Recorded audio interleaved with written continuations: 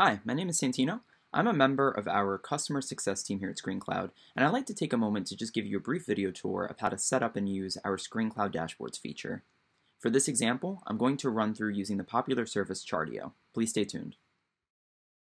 To get started, you can navigate to your dashboard section and select Create New Dashboard. Before you can proceed further, you are prompted to install a free Chrome browser extension built by ScreenCloud named Dashboard Recorder Extension, which allows us to record login steps to display your dashboard. Once the extension is installed, you can go back to ScreenCloud Studio and enable it to run an incognito mode on your Chrome browser.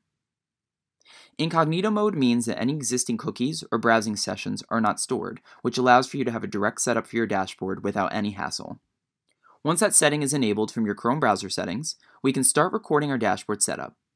You can begin by entering the URL of the login page and click Go. The incognito window will appear automatically, prompting you to log into your dashboard service. You can then simply put in your login credentials and access the website.